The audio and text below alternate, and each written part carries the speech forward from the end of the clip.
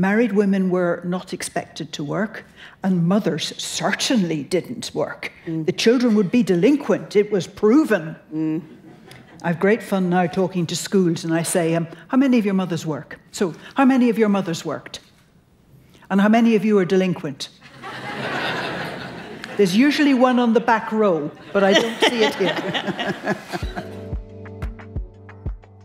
My name is Dr. Jedidah Eisler. I am an assistant professor of astrophysics at Dartmouth College, as well as the CEO of a small nonprofit called the STEM En Route to Change Foundation, where we use STEM as a path to social justice. I am honored and delighted today to speak with Dr. Jocelyn Bell Burnell, who is an incredible scientist, a rock star in our field. But she's also, and I'm only going to give you a subset of the things that she's done, she's been the president of the Royal Astronomical Society, the president of the Royal Society of Edinburgh, and the president of the Institute of Physics. So I heard that you call that a serial president. Yep. And in other circles, you might call that a boss. BAWSE for the monitors. Anyway, so let's start with the first question, which is, where are you from and how did you get interested in astrophysics? I come from the north and west of Britain, British Isles. My accent isn't just funny here, it's funny in Britain as well, so don't panic. So yes, it's a wilder country, more mountainous country, not the soft, civilized stuff that there is down south. Got it, got it. And from the wild country, I guess, where did you decide you wanted to do astrophysics? Well, I knew I wanted to do astrophysics, and particularly radio astronomy, before I'd left school. I did a physics degree, first of all, in Scotland, and then was looking for a place to do a PhD. Didn't seem to be getting into Manchester, Jodrell Bank. They were rumoured not to take women anyway. So I thought, I'm going to Australia, to Sydney. But their academic year starts a few months later, so I had a few months in hand, so I thought I'd better put into an application into Cambridge just in case. Just in case. I don't expect I'll get in there. And that's always how the story goes. So you got in there. Yeah. And you did some really important work.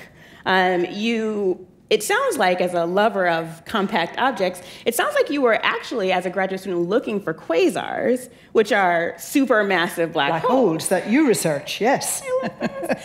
For sure. But you needed a new detector, so you actually ended up building this radio telescope that you need. Can you tell us a little bit about that story? Yeah. It was a huge radio telescope. It covered an area like 57 tennis courts.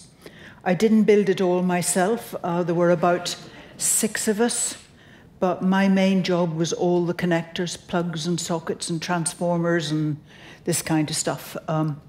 I did enough of the heavy-duty stuff that I could swing a sledgehammer, as we call them. I don't know what you call them. Same. And that wasn't one of the skills you normally get during a PhD, but yeah.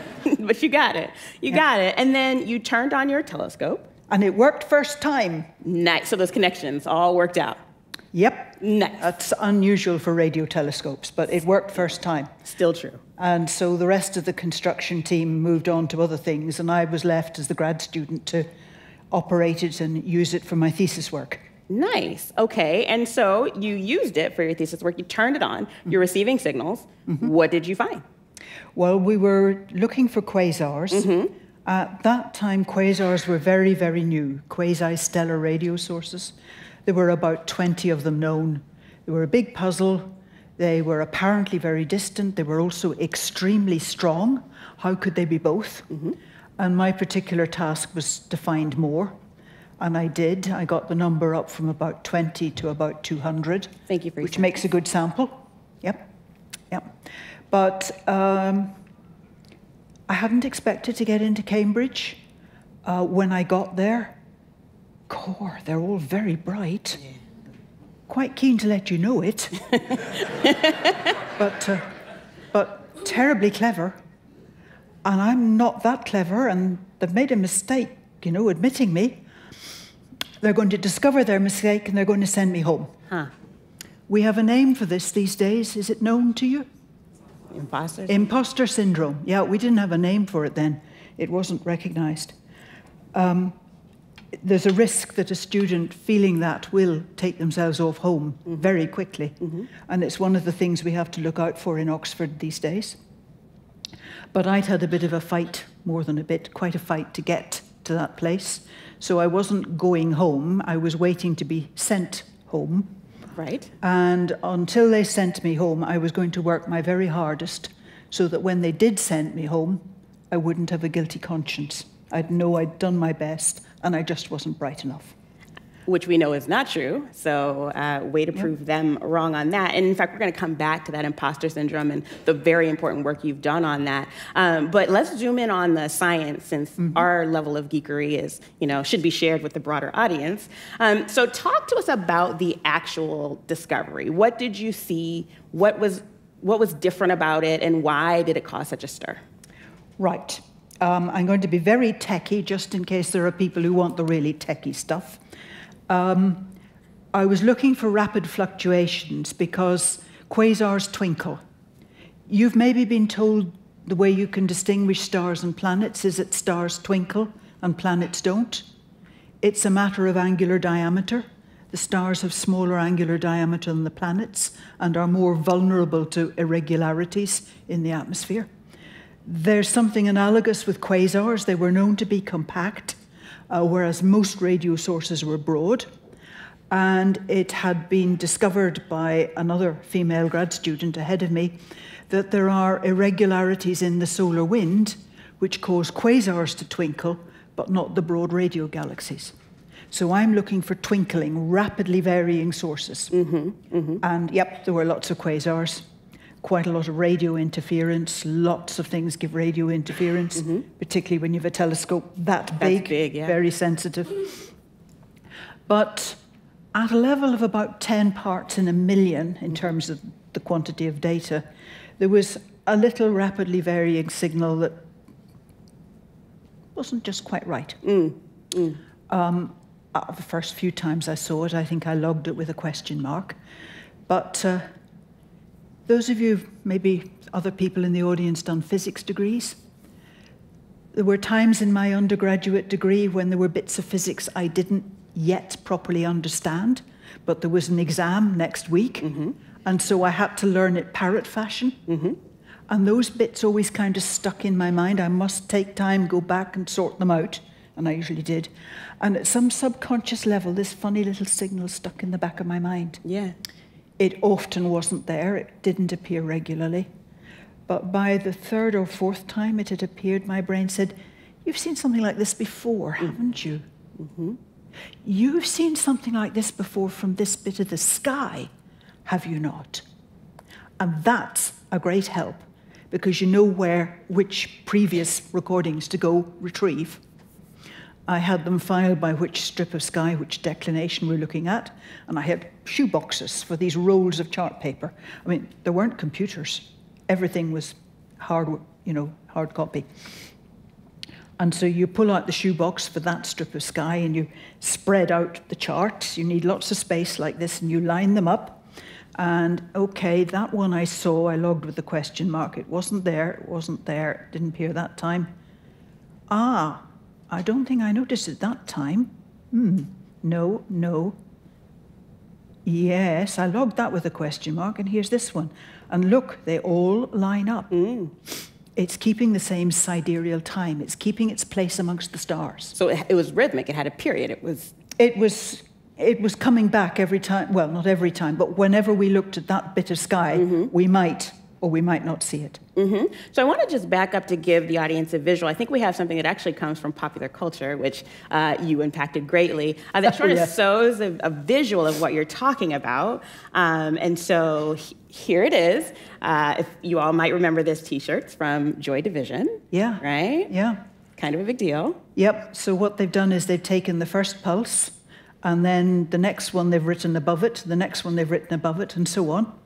And so you see a whole stack of the pulses. Now, That's done with much better equipment than I had. I didn't see that much detail.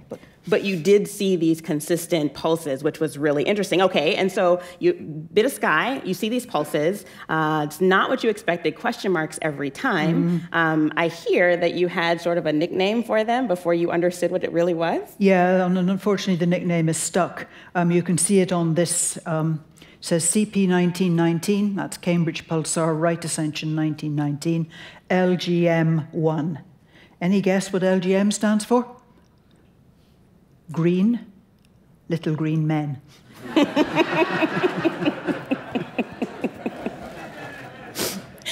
Exactly, right? So you really didn't know, but there seemed to be this coherent signal, so you're trying to figure it out. So let's fast forward. What is actually happening? Tell us, what is this object in the sky that's doing this?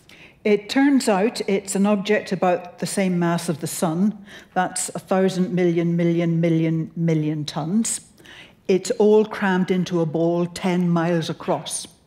The density is large, yes, to put it mildly. It's not large enough it makes a black hole, which is what you're studying, yeah, but it's the last stop before a black hole. It's spinning because it was a big star that has shrunk, so it's spinning very fast. And these ones apparently have quite a strong magnetic field. So you've got a spin axis and a magnetic field at a different angle. And so as the star spins, radio astronomers over in this part of the universe, I'll come back to you later, you'll see a flash every time the beam sweeps across you. And it's doing it typically once a second, twice a second, 10 times a second. People in this part of the universe might be seeing a faster one. I don't want to give anybody epilepsy, but so I'll stop. So yeah, we see those that have a beam pointed towards us, we see. We probably only see maybe 10% of them because the others' beams don't sweep across the Earth, but there will be lots of others. So this was a completely unexpected discovery, right? Like, people had only theorized these neutron stars, these pulsars, right? Oh, that's a bit sweeping. There's always people theorizing about something. That's true. Whether you believe them is another issue. Fair point. Yeah, so there were people theorizing about it, but nobody took much notice. Right, right. And so it was like this magical thing that you found. I think we have an image of an actual one, so let's look at a particular, this is the Crab pulsar. Do you want to tell us a little bit about it? So there's a famous thing in the sky called the Crab Nebula, a star that was observed by ancient Chinese to explode in 1054 AD. And that exploding star has left one of these neutron stars, pulsars, 10 miles across, spinning in the center of the nebula, which is the debris from the explosion. And this particular photograph combines some X-ray data where you see the kind of conical stuff with the tongue hanging out. That's the X-ray emission. And then you can see some nebulosity that's also excited by the pulsar splurged around it.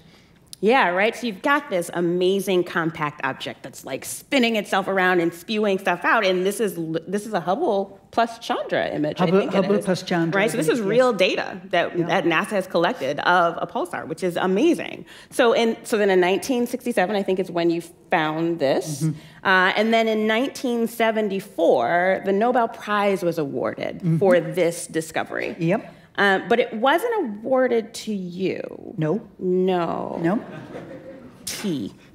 Okay, so it was awarded to your advisor, and I think I wasn't there, but I think at the time, and also subsequently, this caused quite the kerfluffle. Because you discovered the object, but you were not recognized in its discovery, which Science magazine called, quote, one of the most significant scientific discoveries in the 20th century. And I think, not everyone else, but a lot of other folks felt like it was one of the most blatant snubs of women scientists at a moment when we were just sort of getting on. Yes, and I think also grad students felt it was a snub of grad students. Yeah. So some of my contemporaries changed Nobel to No-Bell Prize. Yep. Yeah, and that makes sense. And it's interesting, right? Like this point, I've always wanted to talk to you about this. When they asked if I would interview you, I was like, let's do it right now. But I've always wondered about this because, and I'm going to frame it in Ta-Nehisi Coates' language of mythology and fact from yesterday. He talked about how, facts can only do so much when we've got a mythology built around. You mentioned imposter syndrome, which is incredibly important for the work that we're both really interested in doing. So the mythology is that women just are inherently not as interested in science. And so our job, our moral responsibility is to get them interested, attract them there. Yeah. The fact is that we actually have the same interest because the brain is the brain and we have interests just like anyone else. And often what we're facing is a current, a headwind in the direction of where we're going. So you mentioned you had already had imposter syndrome when you were at Cambridge. Then you have this discovery. It's sort of, you're overlooked for your own discovery. How did you feel? And when that came out, and then how did you persist, right? That's a huge blow to the psyche and, to use the technical language, to the physics identity. Well, I'm quite a political animal. I recognized immediately that this was a very, very important award. Up till then, no astronomer of any ilk had received a Nobel Physics Prize, and there is no Nobel Astronomy Prize. So this was a breakthrough. Created an enormous precedent, and I recognized that instantly. I'm quite a political animal, and reckoned that other astronomers were going to walk through that door. Yeah, and that's been true since then. Probably about 20 astronomers have had the Nobel Physics Prize, so that's really, really good. But it was a little bit tragic, and it came at what was quite a difficult time for me. I got married very soon after the PhD, and by that stage I had a child. And in Britain, I don't know if it's true here, but in Britain, married women were not expected to work, and mothers certainly didn't work. The children would be delinquent. It was proven. I have great fun now talking to schools, and I say, how many of your mothers work? So, how many of your mothers worked? And how many of you are delinquent? There's usually one on the back row, but I don't see it here. No, it's good, right? So enormous pressure on women in Britain to conform to the female feminine image, which I find extremely difficult. Yeah. It was hard enough being one of the few women in science without having that burden as well. And I can remember a neighbour saying to me, "You've got a husband, a new baby, and a new house, and you say you're bored. What's wrong with you?" Well, what is a life without pulsars is what I'm saying. That would be my response to that. Right, so you were able to persist and move through the space. And I think it's important for these moments when they happen for us to think about the fact that we're not just talking about the cold, hard facts, right? We're talking about humans, interacting with humans, humans lauding other humans, overlooking other humans in the scientific enterprise. And it's not just, oh, if we could just get folks interested, because it's not necessarily safe in the same ways for everyone else. However, the story gets thicker. In 2018, you were awarded the Breakthrough Prize for your contributions to fundamental physics, almost 51 years after your discovery. And as of the time you won it, it was the most lucrative academic prize in the world, and more than twice the Nobel Prize. by coincidence, just, of course. I mean, just, just FYI. And the Financial Times actually called it the 21st Century Nobel, right? Yes. So you won this incredibly important award. And there are two things I want to go with on this. One is you did a really generous thing with your 3.2 million pounds. Could you tell us a little bit? 2.3. 3 million pounds. 2.3. Or $3 million. That's where I was going. See, that's why we work well together. Yeah, we do. It's great. Yeah. Tell us a little bit about what you did with that award. Well, I reckon a major factor in the discovery of pulsars was that imposter syndrome. I was so sure I was going to get thrown out that I was being really, really thorough. And I noticed this 10 parts in a million anomaly. So I thought, right, certainly science in Britain is a bit white male. Maybe we need more people who might have imposter syndrome. And certainly diversity would improve the community a lot. So I phoned up the chief executive of the Institute of Physics and said, would you like $3 million to set up a fund to fund postgraduate students in physics who come from backgrounds where there aren't many postgraduate students in physics? And without hesitation, without putting the phone down, he said yes. That's amazing. Thank you for doing that. It will open the door for many, many folks. Yeah.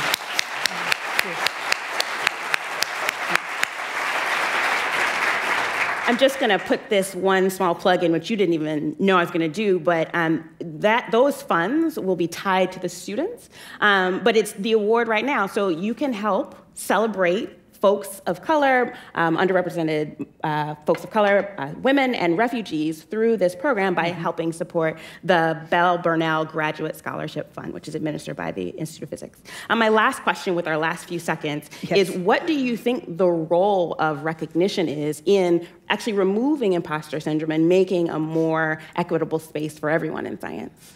I think we're learning slowly that diversity is a great help.